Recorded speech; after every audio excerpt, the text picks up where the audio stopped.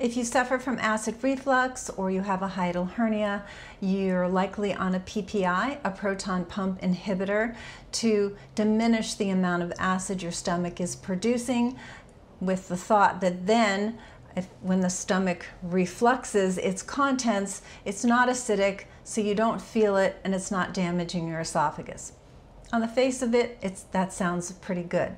However, we really have to dive deeper because, one, there are some very dangerous side effects of the PPIs, which I'll review toward the end of this video.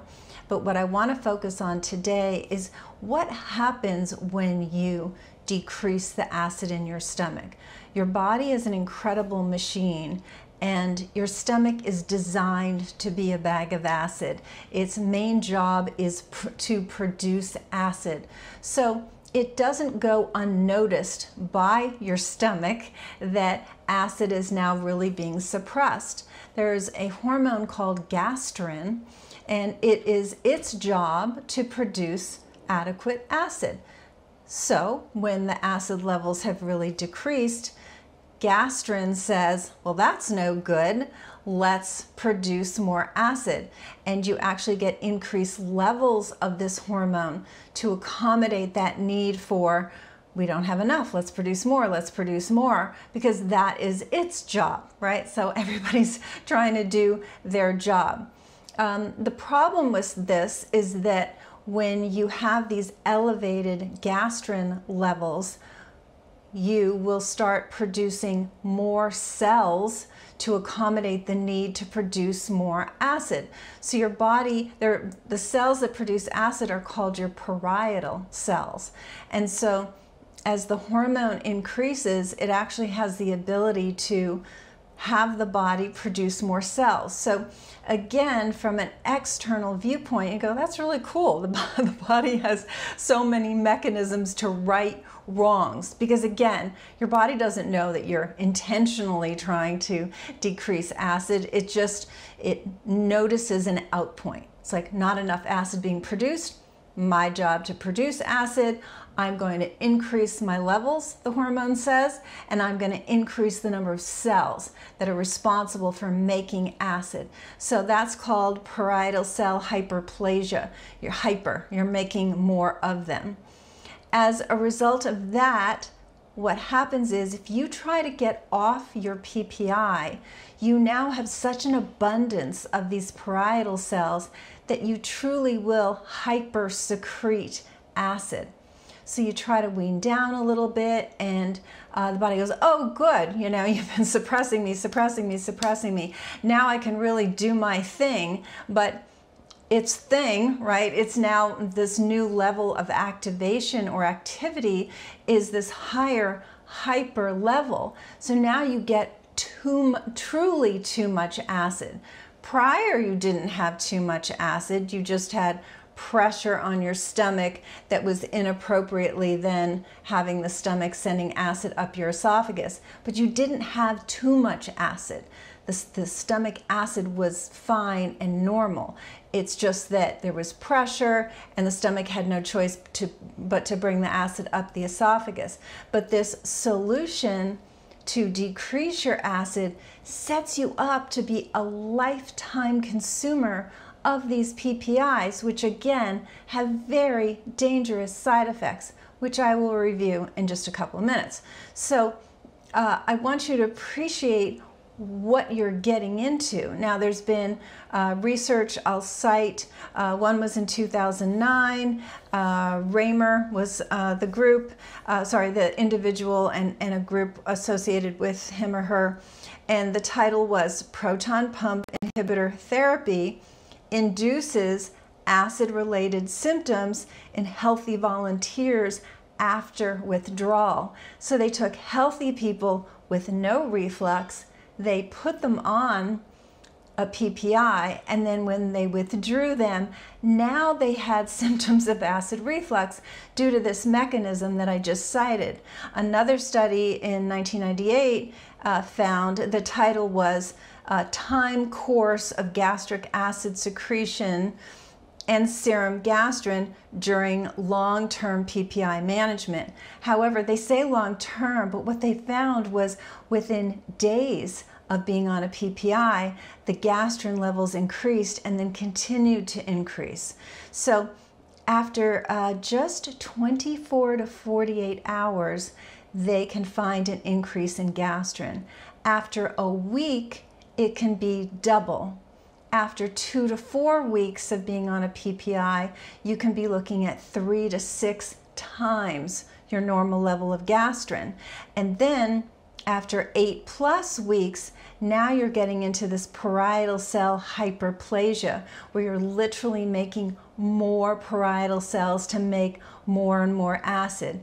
You try to cut that dosage, and you're going to be truly miserable with acid reflux and all the attendant symptoms that go with it. Now, I'm not citing this as bad news, so I hope you're all still listening, because there is a solution for most people. I can't say for everyone, but for most people. And it is important to note that PPIs are only recommended by the Food and Drug Administration for 2 weeks at a time. Granted, they found some increases after 24 to 48 hours, but at the 2-week mark, you're definitely looking at an increase, but not to that 8-week plus mark where now we have this increased number of parietal cells. Apparently, the FDA has now has an insert. You know, I don't know if you've seen the inserts on drugs. It's like font size 2. It's very hard to read, but it now mentions rebound acid hypersecretion and hypergastrinemia, meaning, you know, increased levels of this hormone, and the rebound acid hypersecretion, meaning you're now secreting way too much acid. For long-term use, apparently, is what the insert says. But now we're finding long-term is not the literal years and decades that we meet patients who have been on their PPI, but literally a month or two, and you're getting into this arena. So what do? Ultimately, we want to get to the root cause of why all this started. What was that increased intra-abdominal pressure, the pressure being put upon your stomach that caused your stomach to have to bring the acid up your esophagus? It's different for different people, but it's not hard to figure out. So that's number one, to help normalize your gut function. Now, there's a blood test you can do to see what level of Gastrin you're producing. So we can see, are you at 2x, 4x, you know, what have you, how elevated is that? And when it gets into that really high elevation, then we know we're in the arena of this increased parietal cell number. So it's a very slow taper wean process, but it's not just about weaning, it's about supporting the gut, and we use herbs, we use other supplements. It's a program that my team has developed to help with this. Now, it's not going to work for everyone. That's the sad part about it. It just depends on how your body has reacted. But due to the side effects, it's certainly well worth the effort to get off these drugs, or at least minimize their use. So I've referred to the side effects several times now, so let's look at them. You get nutrient deficiency, so your ability to absorb key minerals like magnesium, calcium, zinc, and iron are diminished due to being on a PPI. Your ability to absorb vitamin B12 is diminished due to being on a PPI. That leads to a lot of the side effects that I'm about to speak to, which is osteoporosis. So if you're not absorbing your calcium and magnesium, you're more likely to get brittle bones. Kidney issues, heart issues, risk of stroke, and actually dying of a heart attack is associated with PPI use. Dementia is associated with PPI use. Anxiety, depression, mood swings, loss of libido. So on the hormonal spectrum, those are all associated with PPI use. Dementia is associated, and last but not least, stomach cancer. So we're talking, a lot of these are life-threatening conditions associated with PPI use, and now we have this sort of built-in, let's keep you as a customer forever because you're not going to be able to wean off of this without a great deal of assistance. So I want you to know the risk, and again, I'm not trying to depress you. I read all the comments that you submit, and sometimes people go, oh great, you know, and so I don't want you to get into that. I never do a video, I never share information without a solution.